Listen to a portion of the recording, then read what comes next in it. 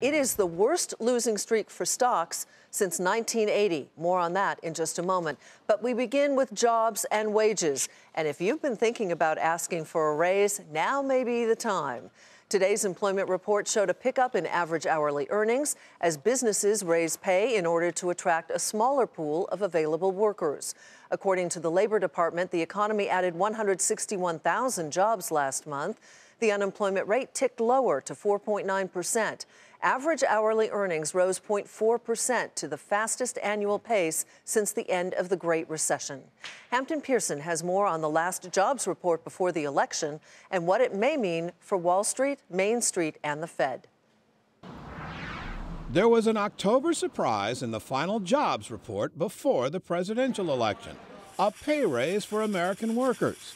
In the last 12 months, average hourly earnings are up 2.8% to just under $26 an hour, the biggest pay raise in 7 years, according to the Labor Department. Workers have been looking for a meaningful raise for quite some time. They deserve that raise, and we're seeing this sustained evidence that they're getting it. October hiring was led by 43,000 new hires in professional and business services, which includes mostly higher-paying jobs in engineering, accounting, and information technology.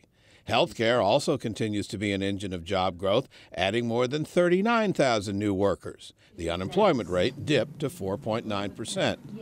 The biggest disappointment, manufacturing, which cut 9,000 jobs last month and more than 50,000 in the past year. We're getting service employment, but not manufacturing employment. We're getting the lower paid wages rather than the higher paying wage industries hiring. The combination of job growth with higher wages and signs of increased consumer spending could trigger the boost in inflation the Fed has been looking for.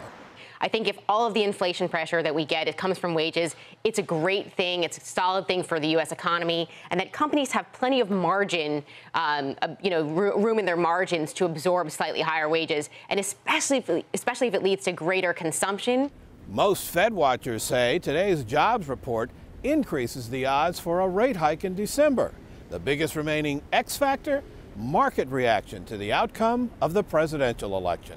For Nightly Business Report, I'm Hampton Pearson in Washington.